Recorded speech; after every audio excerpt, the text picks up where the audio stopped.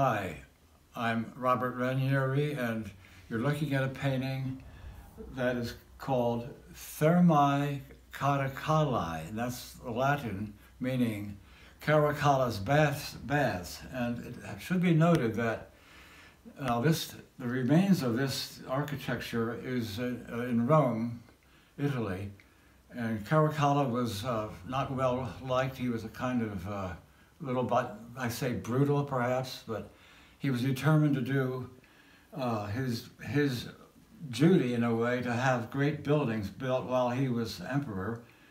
And I think, by the way, because of bathhouses are everywhere where the Romans went during the empire, the soldiers, the centurions, they always built a bathhouse. They were very clean before, I guess, and after their combat. And I must say that the baths themselves were a great influence for a number of architects.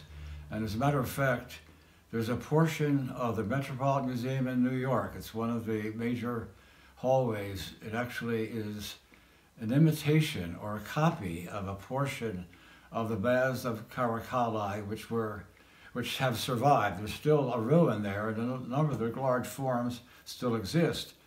And this would have been by McKim, Mead, and White, McKim, and Mead, were the three architects working in New York, which were really interested in the classical revival of these particular forms, and obviously very important for their repertoire of designs. And you'll see here, there's a progression from either top to bottom or bottom to top. The forms that are, so let's say, you might think, well, this is closer because it's down here, and you're going to do stepping stones back up. But in effect, though, when you're working in a rather flattened modernist venue, you have the foreground pushed back so that the intermediate or background is brought up and is like a crowning, arcing over. So this whole section, it's like a big question mark, you can say, where you have the interconnecting of these arcing forms built on a vertical idea, like an exclamation mark, and with certain value changes that occur. And the blue here, which is, let's say, a slot, whether it's running water or it's a blank view of a pool, as with baths they have warm, cool, and tepid pools of water for bathers. And then it reoccurs here with a kind of resounding, dominant arcing form suggesting the ribs of the construction that holds the dome together.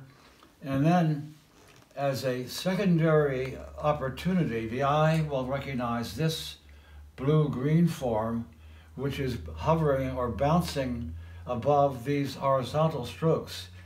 And what is apparent here is that there's a certain rate of speed that one will denote. For example, these strokes here, they're done with one larger brush and then, say, triangulated down here. And certain forms require a more hesitant and careful, say, manipulation of the brush itself to get straight edges done very carefully.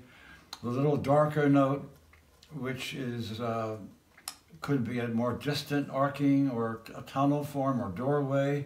So you have various changes in scale. Obviously, this little dot is much smaller than the progressive and expanding effect of these larger vaulting systems. And whether you feel warm and cool or wet or dry, though it is a bath setting, and the site is peculiar in that regard, it's really the interlocking of these abstract forms and the way the color occurs and built in warm and cool zones that becomes part of the major impetus of the work. And there are more of them around, so we'll show you more later. Thank you.